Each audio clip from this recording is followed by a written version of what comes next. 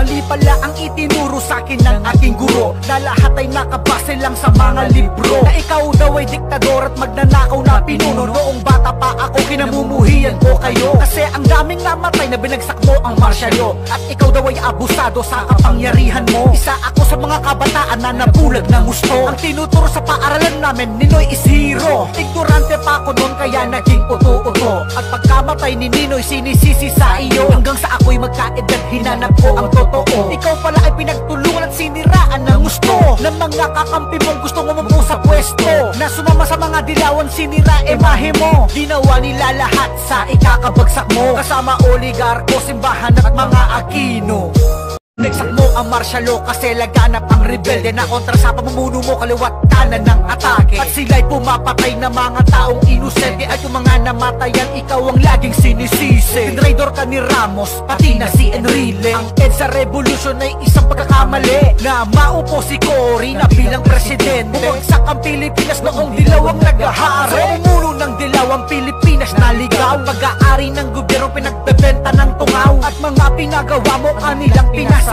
Kasi ang rason nila baka daw maalala ka ng mga taong binulag ang kanilang mga mata. Kasi pinalabas nila na talagang salbahe ka, at sa buong mundo ay siniraan ka nila. At sa mahal mong Pilipinas pinalayas ka nila.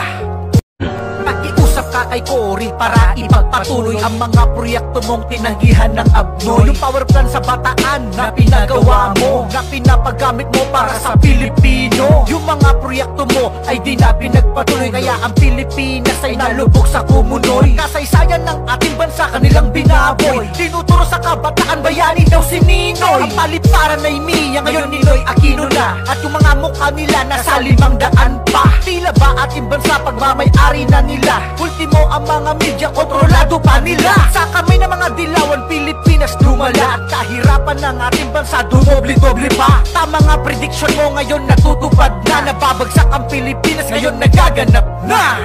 At ngayon wala ka na, ikaw na'y namahinga. Hanggang sa iyong pagkalibing ang daming kumukontra. Hindi ka daw nararapat sa libingan ng bayan. Ikaw daw ay malupit, yan ang laging sinasabi. At ang pangbabastos sa'yo, minanapa ng iyong ako. At ito nakatapusan ng pangahamak sa iyo. Kasi mulat ng mga tao sa panahon na to, at mga katotohanan ay wala sa libro. Yung mga dating nagrarally ngayon ay nagsisisi, kasi ang pumalit sa'yo walang alam makasarili. Ngayong tumatakbong pangulo ang iyong isang anak. Isa ako sa susuporta, yan ay aking tinitiyak. Isa ako sa mga Pilipinong naghahangad ng pagbabago, na hindi na ibigay ng mga pumalit sa'yo. Dahil yan ang iyong anak ay ating ipaglalaban. Sabay-sabay natin, iangat ang perlas ng silangan. Bongo!